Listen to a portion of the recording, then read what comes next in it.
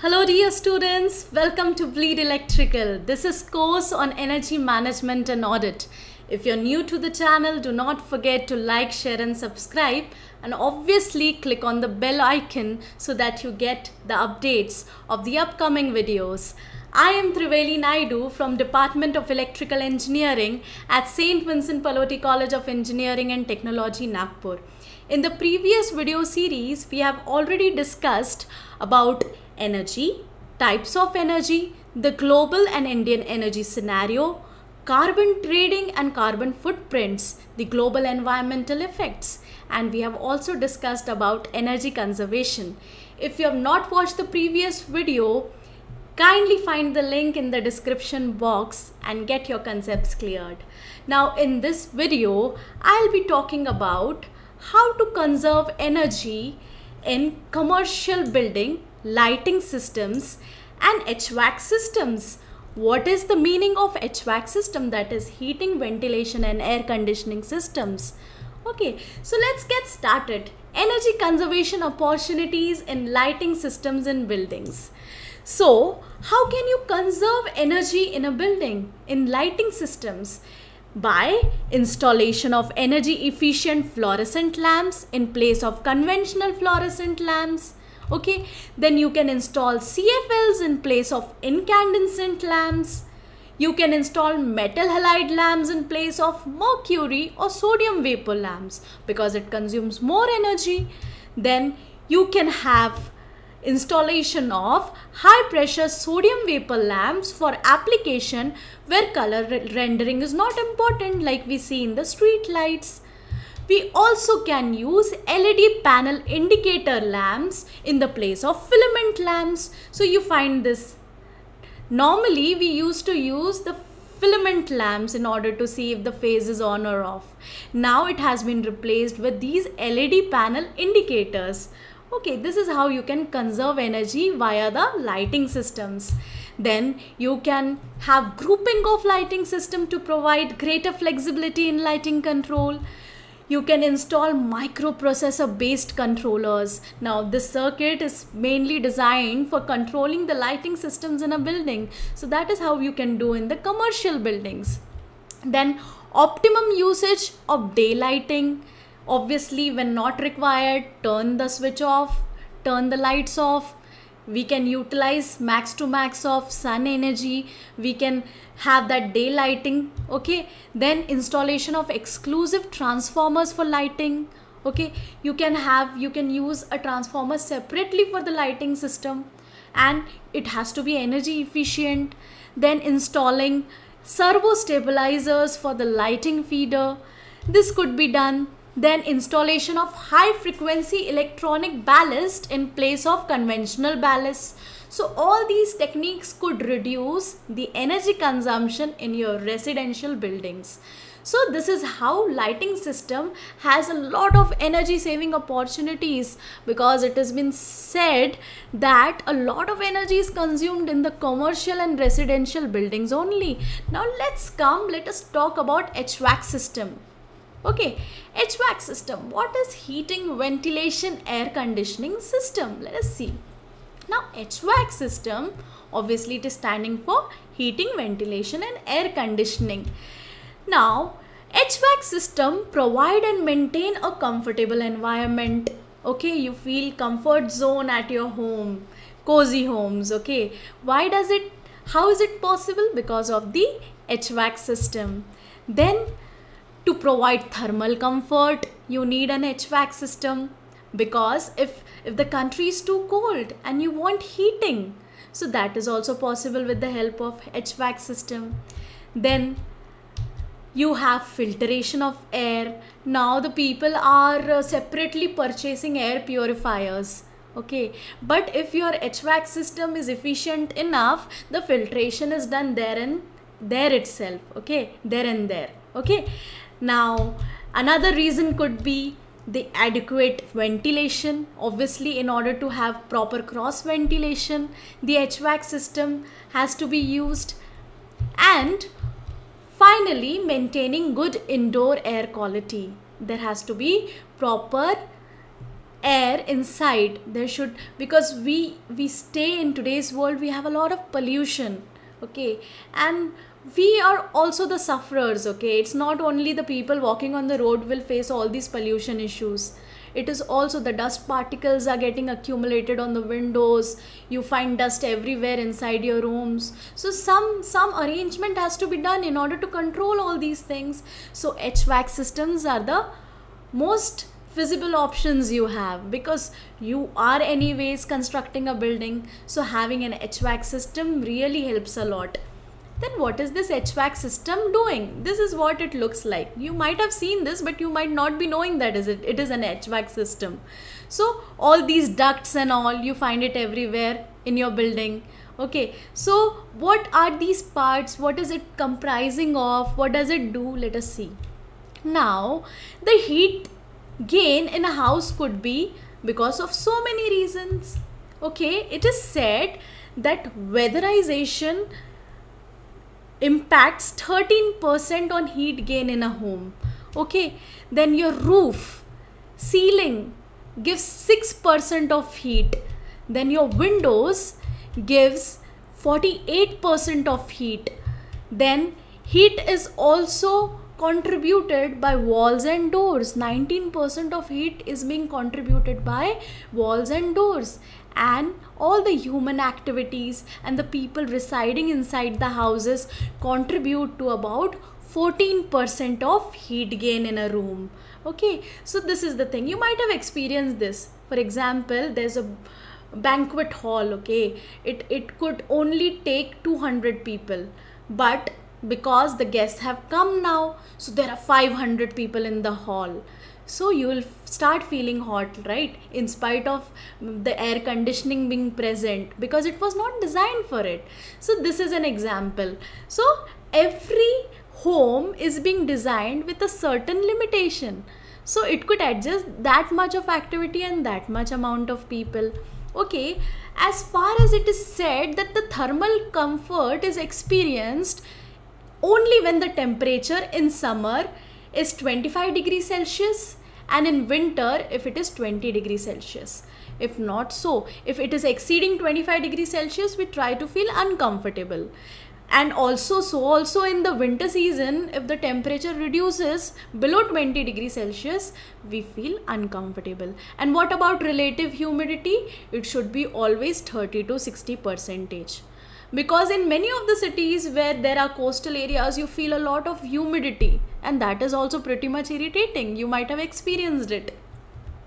Now, let us understand the basics of HVAC system.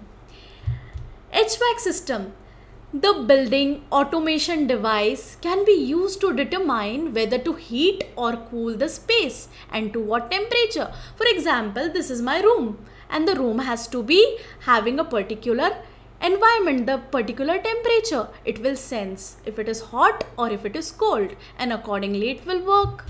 Okay, the system then either heats or cool the coils inside. Now where is this coil? This coil is kept over here.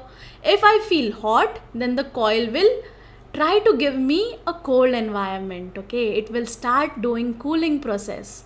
And if I feel very cold, then it will try to give me a hot temperature. Okay, so that is how the system works. When air brought in from of outside is pushed through this coil, it is either heated or cooled before being pushed into the living space. Now this is the outside air. It has to be treated first of all. The air from outside should not go into the room directly. So it has to go through certain air handling unit. Okay, then at the same time, air will be displaced from the room back into the system, because now there has to be a proper ventilation also. Whatever temperature is being maintained, whatever air it is getting, it has to be recycled. So whatever air it is getting, it is recycling it to the air handling plant again. So let us see how it works. Now, first of all, the outside air is now fed to the air handling plant. Now this air handling plant has filters inside which purifies the air, because a lot of dust particle, toxic elements might creep inside the room. So it has to filter all those things. There is a fan inside so that the air that is being given into this air handling plant gets concentrated towards the coil. Okay, and then you have this coil. Now you see a boiler over here. Say for example, I'm feeling very cold and I need heating. So this boiler will come into picture. Okay, this boiler will obviously energize this coil and a hot environment will be given to this room. Okay, this is what. If say for example, I'm feeling too hot, then I need to have air conditioning. So in that case, what happens? This is the ventilated room. Okay, now in that case, if I'm feeling very hot, I want to have a cold environment, I need to have air conditioning. So then in that case, you have a chiller, you have a cooling tower, and this is again fed to the coil. Now this chiller is actually comprising of a lot of elements. Okay, it is having compressors, it is having so many condensers. Okay, now these compressors generally give you high temperature and high pressure. Now this high pressure and high temperature thing has to be resorted. So here you have a cooling tower so that all the air that has been circulated cools down and this cold air is then fed to the coil. Now this evaporation coil acts like a cooling medium.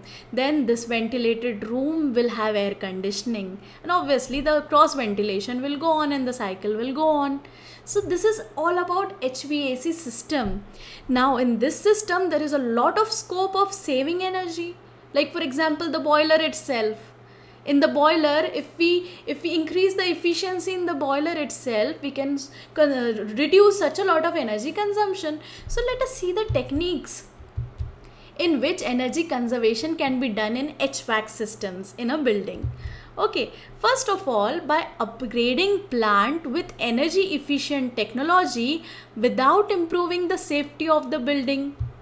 Then cooling load. This is the cooling load comprises of a lot of energy usage, a lot of energy consumption. So how can you do this? The first step in energy saving on HVAC system is to reduce the cooling load. The amount of electricity air conditioning systems use also depends on cooling load. Okay, the amount of heat the system has to remove. There are several steps to reducing this. For example, take a practical example of a room. Okay, if AC is turned on, what you say? Please close the door. You shut all the windows. Why do you do so? Just because the heat energy from outside should not come inside. Otherwise, the energy consumption of air conditioner will be more. Normally, we intend to close the door, close the windows while the AC is turned on. So this is about the cooling load. That is what has been explained. Then insulate the cooled space, as I told you. It involves implementing various measures such as sealing, insulation, windows, glazing, blinds, awnings, door sweeps. All will contribute to creating a thermally efficient shell that can be dramatically reducing the cooling load on HVAC system while ensuring that comfortable internal temperatures are maintained. So this is how you can conserve energy as far as cooling load is concerned. Then minimize the use of appliances and lightings, because obviously if you're using bulbs, you're using CFLs, lightings, fan, everything is ultimately giving you liberating the heat. Obviously, because energy can neither be created nor be destroyed, it can be converted from one form into another form. So here the electrical energy is getting converted into heat energy. So obviously you have to minimize the use of appliances and lighting. Okay, all the lights emit heat. So light and equipment that are not required at a particular time should be switched off. No other alternative. Then replacing the conventional boilers with condensing boilers. As I told you, for heating purpose we are using these boilers. If we have efficient ones, then energy conservation will be achieved. Okay, then investing in variable speed drives for motors, because these conventional motors that are being used in day-to-day life, they are consuming more and more energy. They are not energy efficient. So if we replace it by variable speed drives, then we could achieve a lot of energy saving. Okay, these are the images or glance of a variable speed drive. If you use these variable speed drives, you find the graph. See, energy saving is to such a lot of extent. With this blue color is indicating the variable speed drive, and this much is when you are using the normal motor. Okay, so a lot of energy is being saved, and obviously your money is also being saved. Then ensure that controls are in place and HVAC operation reflects demand. So HVAC loads vary at different times and in different parts of the building throughout the day. So you have to have a proper command or control about this. Well set time and occupancy control should ensure that system only operate when and where required. So there will be, it could operate only in business hours, not always. Okay, so you have to make sure the timings about it. It is also crucial to check settings regularly. Many systems are set incorrectly because of forgotten short-term adjustments. Many a time what happens in a refrigerator itself, let us take for example a refrigerator. If it is not sensing and adjusting automatically, what will happen? The freezer is completely frozen and there is all ice over there.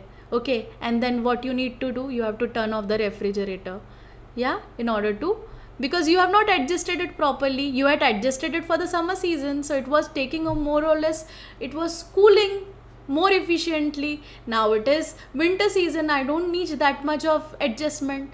So that could also happen with the HVAC system also. There has to be continuous monitoring of HVAC system as well, so we could know the adjustment. Then installing a building energy efficient system, okay, which offers close building and monitoring of building service performance, including HVAC. It allows automatic control of HVAC systems. All these things are possible. In fact, if we can control our television right sitting in the office with the help of our mobile phones, obviously, because all these things have been designed nowadays, all things are being interfaced nowadays. So this is also possible. It is possible to control your HVAC system, and there could be a continuous monitoring, because in industries this is what happens. We are talking about the buildings, but in industries there is a control room which indicates what is the temperature of such and such place, what is the temperature of the boiler. One has to sit and monitor all these things, and if required have to do certain adjustments. Then BEMS can reduce energy cost by allowing system performance to be monitored and settings to be changed.